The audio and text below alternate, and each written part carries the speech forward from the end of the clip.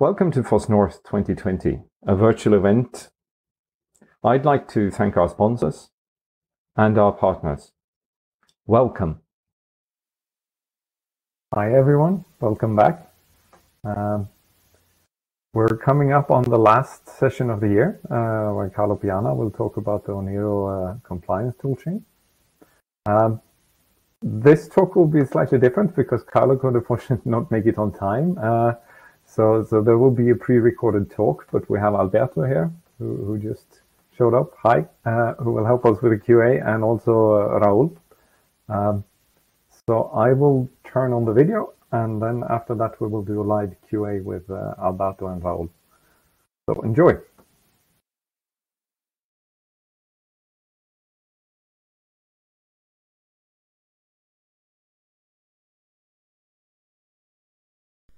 Good afternoon. My name is Carlo Piana. I am a lawyer with Array, an IT law dedicated firm in Milan, and I am the person for this slot today. But unfortunately, due to unforeseeable circumstances, I cannot be live. So I have pre-recorded this video to give you an overarching view of the project, the challenges of the project, and what is relevant for understanding why we have adopted certain solutions and we have come to the point where we are. So after my speech, after my introduction, my colleague Alberto Pianon and Rahul Mohan will give you a more in-depth, hands-on review of the toolchain. Might be more enjoyable than my speech. So without any further ado, quick wording on what Oniro is. Oniro is a new multi-kernel operating system. It works on Zephyr, it works on Linux, and it targets mainly embedded devices and IoT devices as the platform. It is based on Yocto and Bitbake, and it has many platforms as a target. It comprises thousands of packages at once. Our approach and the approach of our clients has been since the beginning that of operating in full operating or open source way. Compliance and open chain was a fundamental building block of the entire project since day one. And we want also not just receive from the community, but to return to the community everything, or most of what we do is done in the open, visibly to everybody. And we want to set sort of an example for others in the same situation. So we want to set the yardstick as high as possible. It has started as an internal project, as a one-way, but since the beginning the intention has been to donate it, and we targeted the Eclipse Foundation. So after a few months now we are almost in the process of completing the transition to the Eclipse Foundation, which is a task in itself. The working group has already been established. I'm part of the steering committee of the working group, and the development team not only has been fully briefed, but has been involved in the beginning with the development of the toolchain, the implementation of the strategy, with everything that we are doing, including introduction to open chain and whatnot. Besides Array, I am myself and Alberto are partner with Array. I must mention Neutech Park. Neutech Park is a structure in Bolzano. They have been instrumental in providing guidance, project management, and even development. And in particular, Peter Moser has been involved for a long time with a lot of effort in producing what we have done. And also I must mention Rahul, who is going to be part of the speech later on, and Vaishali I've had as a very talented and knowledgeable freelance person that we have hired for, especially for this task, and is very experienced. The building blocks of our technology are not very surprising in the first place, because we have decided, of course, to use Fossology and the scanners inside Fossology and scan code. Scan code is an alternative scanner for finding licensing information within the source code of the package that we are using. The technology, the toolchain that we are using is deeply integrated in the CI/CD toolchain via a GitLab pipeline, and so we make sure that we can do our analysis, our scanning, and everything when the development occurs.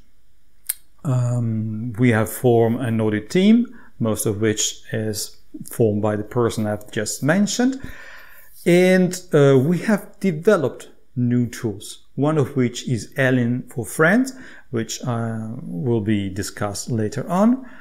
And another building block, another very important part of the scenario is SPDX. SPDX is our lingua franca, is the interoperability master key to bring results from one side to the other. And another tool that we have utilized is Reuse. Reuse is a standard conceived by the Free Software Foundation Europe that I will be discussing in a minute. And we have even developed a dashboard. So let's discuss Fossology in the first place. What it does and what it doesn't. It doesn't deal very well with the code snippets. For instance, this is not an anti-plagiarism. So for that, we might be using ScanOSS, which is a tool that promises a lot. And it's not a comprehensive tool. It works in a pipeline. You need to provide input to it in the form of source packages, and that needs to be done through other tools. And you also need, after the pipeline, you need tools to generate the software bill of material, which is required as a main artifact to prove compliance and conformance with OpenChain. But the main problem of Fossology is that doing as it's meant to be done, compliance work requires a lot of human work. So for the sheer amount of packages that we are dealing with, which runs in the hundred, if not thousands of packages, it will require hundreds, if not thousand man days. So we have decided to change approach, to if you will, to use an open source approach, like not to be reinventing the wheel. And so the decision was to try and take what has been done correctly and what is a reliable source of information for the same packages we are vetting. And well, it's not a mystery. This reliable source has been found with the immense and very great and the great work done by the Debian Foundation for Debian. Debian is to be considered, and we consider it as a trusted friend. And in Alien for Friend, the friend is Debian itself. So we have this friend Debian that vouches for these packages that we don't know up front. We don't know where they come from. We don't know who they are and what they carry. And in the IP clearance parlance, we don't know under which conditions they come, under which license they come. So Debian provides this information in very effectively, not only reliable, but in a way that we can process quite effectively. So we rely on copyright licensing information that Debian carries on, and which is machine readable. DEP5 is a machine readable source of information that can we pass automatically after, of course, we have found the correct package. They have a license information, a copyright information as well, and we can even reuse their metadata. The missing point, the missing bit is we have source, we analyze the source, and we have to find the corresponding Debian package. And what we, and Tech Park in the first place has developed is a solution that we call Debian matching.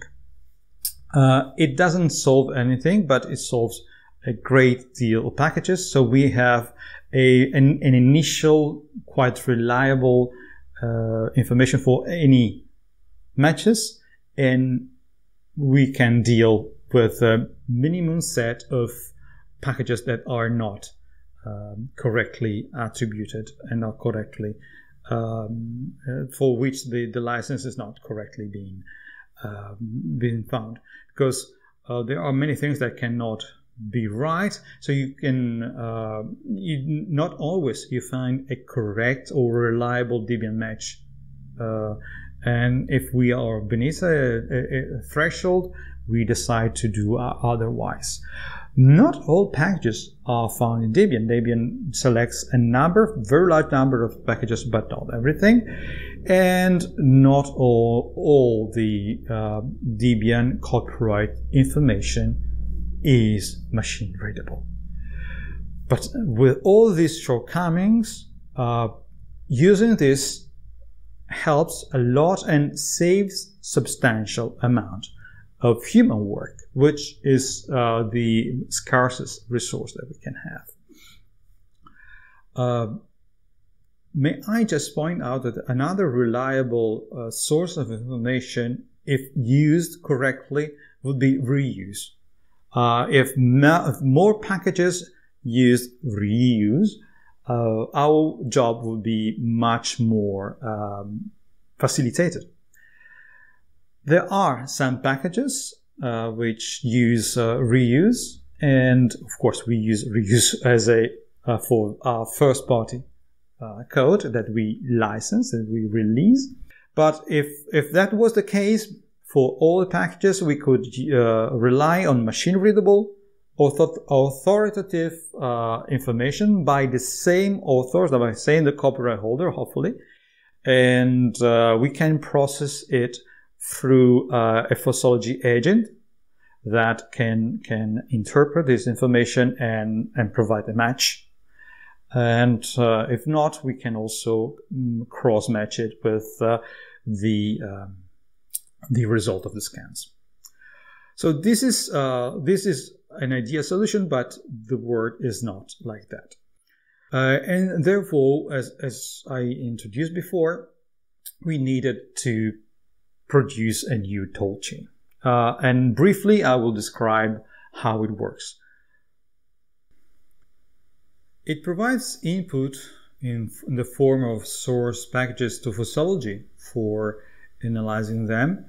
The toolchain also integrates scan code, as I mentioned initially, as a different additional source for an additional scanner that matches and cross-checks the results for Fossology's own scanners.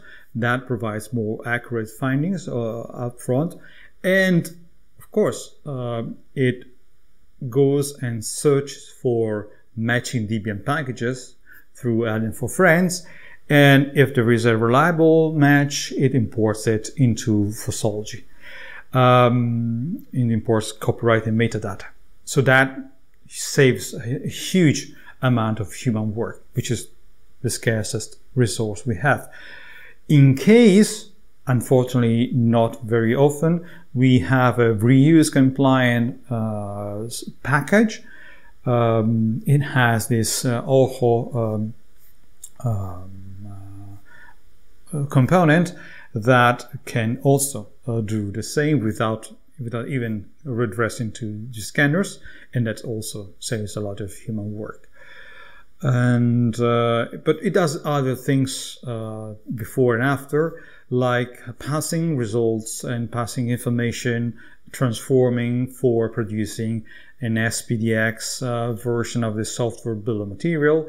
There are little transformations for that, because the two SPDX are not exactly identical, but that is the way we do.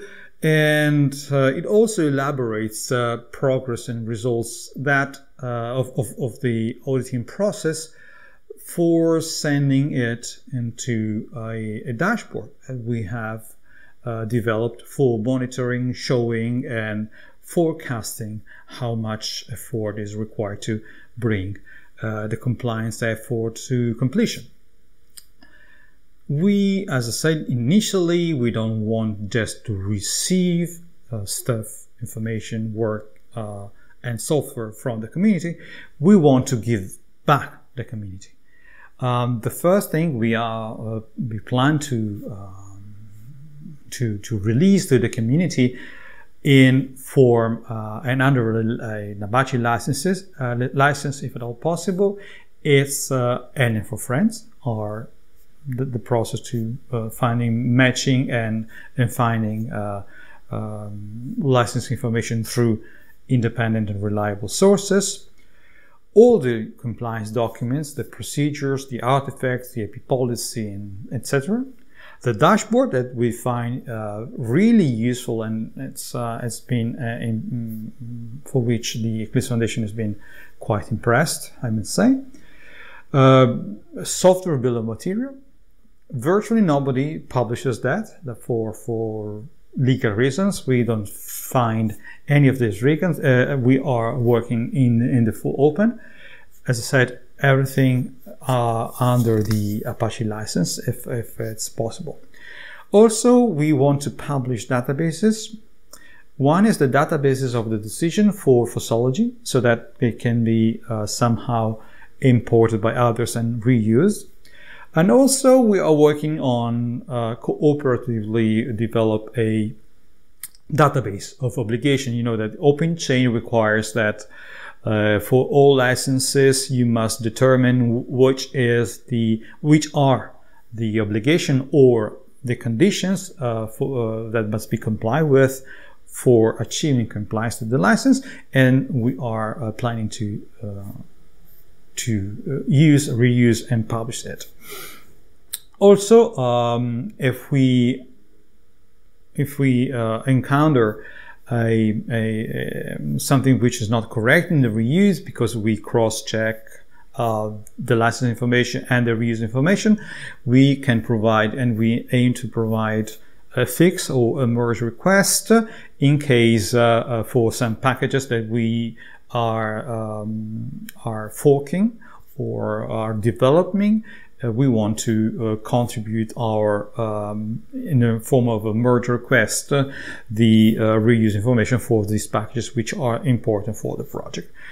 And ideally, if there are resources, we want to provide upstream the information to clearly define.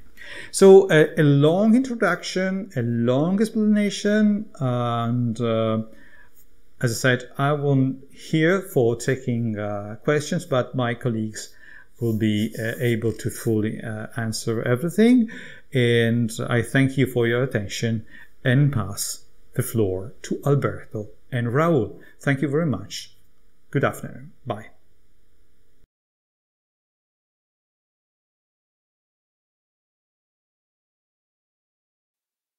Oh, there we go.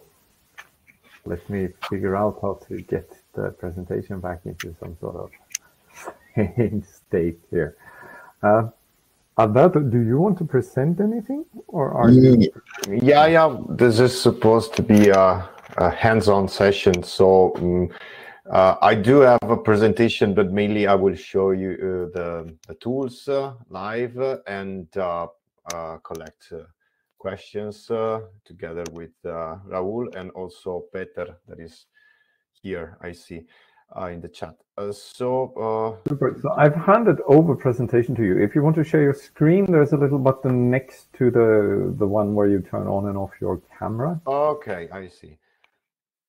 But then I leave the floor to you for a while. Okay, thank you. So let's start from the end, because this is the fanciest thing that we have in our toolchain. I mean, in the dashboard. So this is where the final results of all of our work, the tooling work, the tooling part, the auditing part ends up and is displayed in a comprehensive way. As Carlo mentioned, Oniro is a complex project. We have a complex build matrix, so we don't have just one target hardware board, but we have multiple target boards, multiple kernels, Linux, Zephyr, FreeRTOS, multiple kind of images, firmware images that can be built. And so we need to collect all those data and to aggregate them in order to manage mainly the compliance, the audit process without getting lost in the middle of package variants pertaining to specific hardware boards, etc. So the top of the dashboard shows the progress of the audit work. Here, this is for the release candidate of the Jasmine release. This is the first, the 1.0.0 release of Oniro. As you see here, everything is green, but this is not where we started. When we started, there were a big red bar here of files that needed to be audited in Fossology. This, for instance, was the progress in November. This shows, if you are familiar with Fossology, you know that the green color means files that have been audited, the red color means files that need to be audited, and the gray color means files that do not need any audit because they don't have a license or copyright information inside. And provenance, this is always green because we know the provenance of every component that is fetched by Yocto. So we are okay here. You see here the results of the, let's go back to the final results. The results of the automated scanners, meaning the scanners found in Fossology, scan code, and this is, of course, there are, of course, a lot of results here. Then in this part of the dashboard, we have the results of the audit work. So this is the input, then there is Fossology, the audit team, and this is the output. So we have this main license types for every package, every component that is found inside Oniro, and then all the licenses that are found in the Oniro project, calculated on a per source file basis. Then you see some numbers here, just to show you. We have a build matrix with 15 different target machines. This will be is expanding because in the next release that will be the code name will be Goofy. There will be even more target machines. For every target machine, you can build different reference images. And here you see the releases, because we keep also the history of the releases and the packages that are found in different releases. Here you see we are in we are near to general availability release. This part you see for each package some information in which images you find it, which machines and which releases, scan results, the audit results, and you see here an icon with different colors, like the one you find in cell phones, maybe more or less. And this is the degree, represents the degree of Debian matching of the component. So if we have a good Debian matching, this is fully green. If you have a partial Debian match, we have yellow color. And if there is no or poor Debian matching, we have a red color. This is intended for us to know which packages are well known upstream and which packages are need maybe a more thorough review by the audit team and by the legal team, because they are not found in the Debian distribution.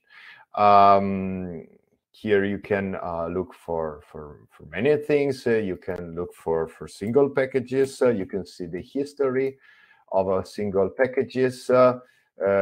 Actually, Yocto does not have packages. Packages are just created post-mortem after build. Yocto has recipes, and a recipe can evolve over time, even keeping the same version number. So to manage this complexity and the variants that we find in the same recipe, I'm sorry if the colors here are a little bit, I hope that you can see the variants here. So we see the history of the packages. This version was variant of the recipe was found in the beta release, and you see the common sources that are used to build the package, to build the component. Then we have some specific files that are found only in this release, because some CVE patches have been added, and this is the old release, the alpha release, and the latest is this one. And you find here all the newest patches for the CVEs. So in this way, we are able to keep track of the evolution of each component without having to deal with tens of different variants of the same component for across the whole bit matrix. We have also added an experimental support for CVE check that we improved. For each package, you know if there are some CVEs open, or if the status is uncertain and needs to be manually checked. And this is something that is supposed to help both the audit team and the security team to manage all the components. And yeah, this is the last step of our workflow. The workflow is kind of complex. I probably can't go into the details now, but basically the main issue that we found is that having a lot of complexity, we needed to create our own toolchain to collect the metadata from Yocto from I don't know, 30, 40 different builds of the same release to aggregate data and to find the matching in the Debian distribution, to apply scan code findings and to import them to Fossology, and wait for the audit team activities, and then collect back data from Fossology and show them in the dashboard.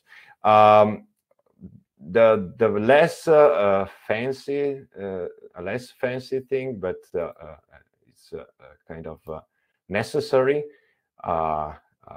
is the bill of materials.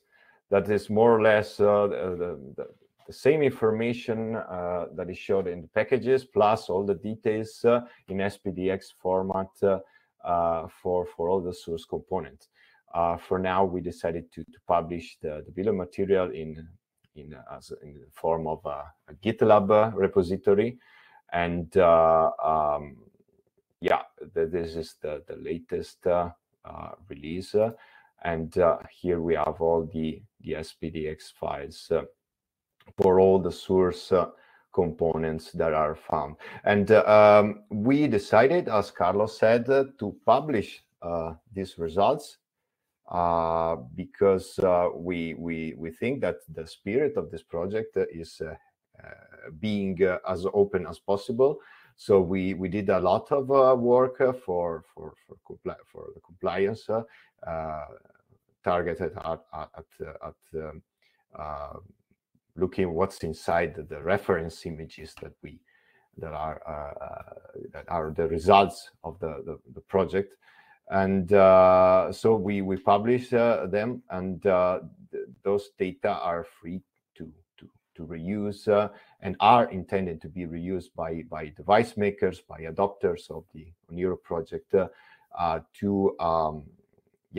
do the compliance work for their projects. So if they include some of all of the components of the reference image of Oniro in their project, they have all the compliance work already done by us. And yeah, this is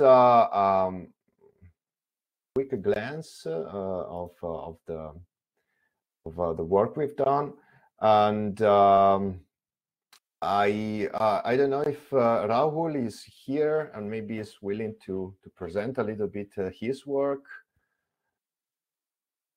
Or probably he had some. I cannot see Rahul along No, the. I fear that he had some connection problems. No worries. So, but I do have some questions though, if you're willing to take them now. Yeah. Yeah, please. So one is from Henrik Sancliffe. You have a process for updating reuse tags after a scan. Does this imply that we cannot fully trust the reuse tags?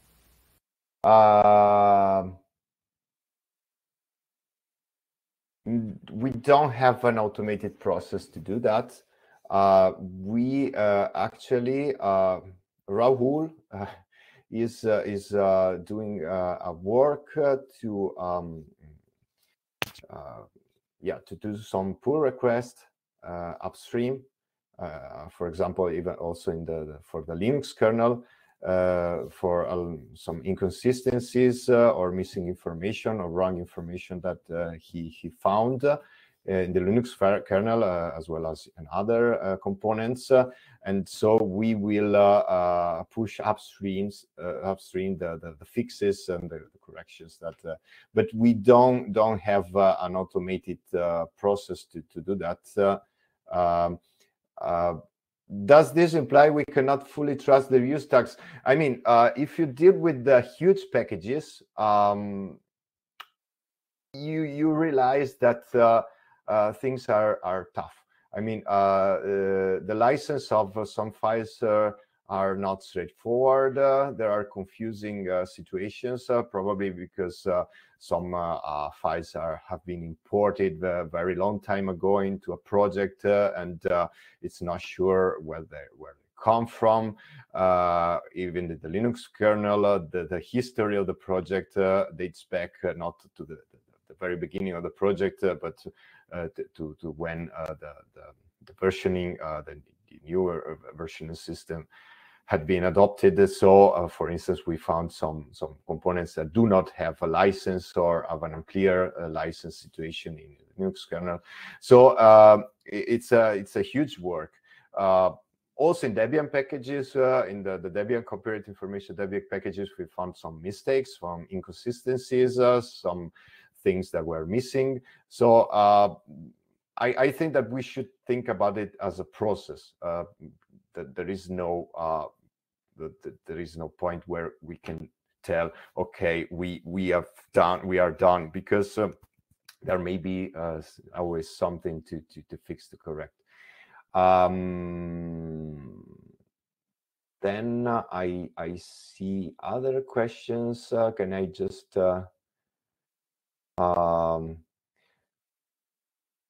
I guess we have a segue from the Max Mail question there about the contribution back. Very ready to able to contribute license comparison in the reuse for an upstream package. Yeah, we're almost there. I mean, if Rahul were there, he could. But again, we are in the process. The pipeline for us was first we had to review everything, and now we are close to the goal. And so we have reviewed all the packages very in depth for all the first release of the project, and then we have a list of things to push upstream.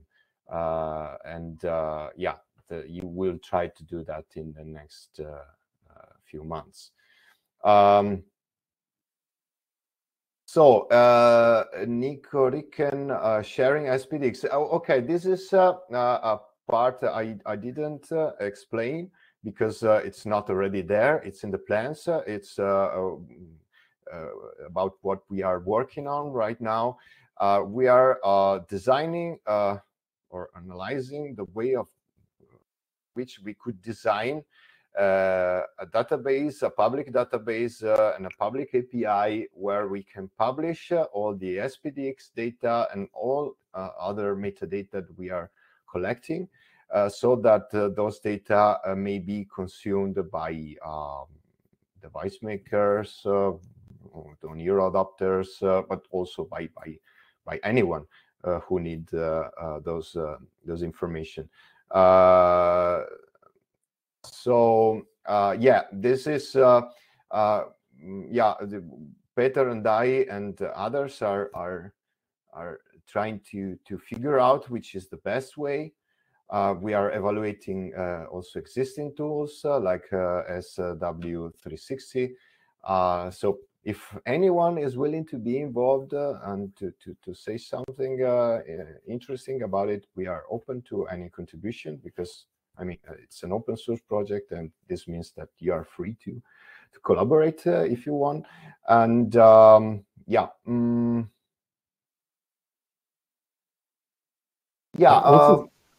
please. Yeah, I saw two questions about the other tooling. Maybe want to comment on. ORT is in the plans because another step of our pipeline is to for now all the audit work has been done on the source part, so the source components. We now have to handle the binary part, so we are trying to figure out which is the best way to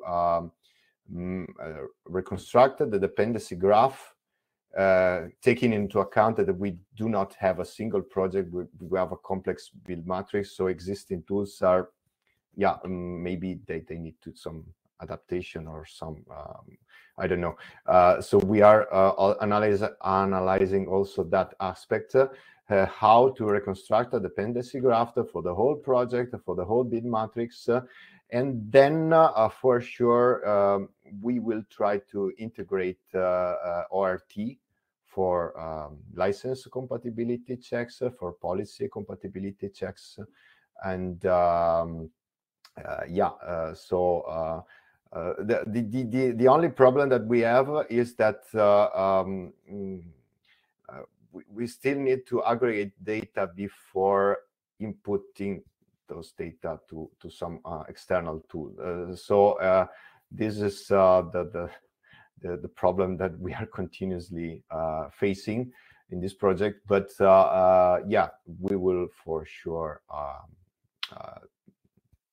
do some integration with ORT.